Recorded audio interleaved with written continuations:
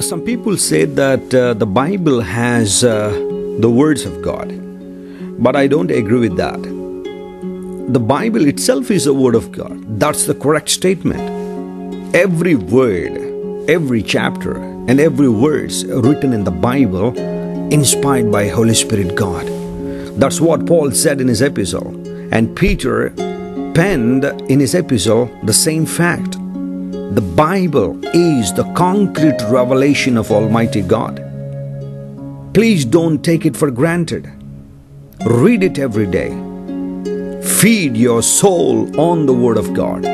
Cherish the Bible and understand the Scripture and try to apply the Word of God to your life, and you will certainly see the supply from heaven. God loves you so much. That's what the Bible says in John 3:16. For God so loved the world. Isn't it a good news? The good news is still available to you today. He loves you so much more than anybody else. God's love is unconditional, and God's love is never ending. Cling to that love and understand that love for you.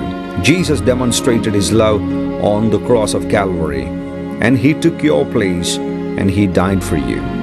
Just accept Jesus and experience eternal life. God bless you.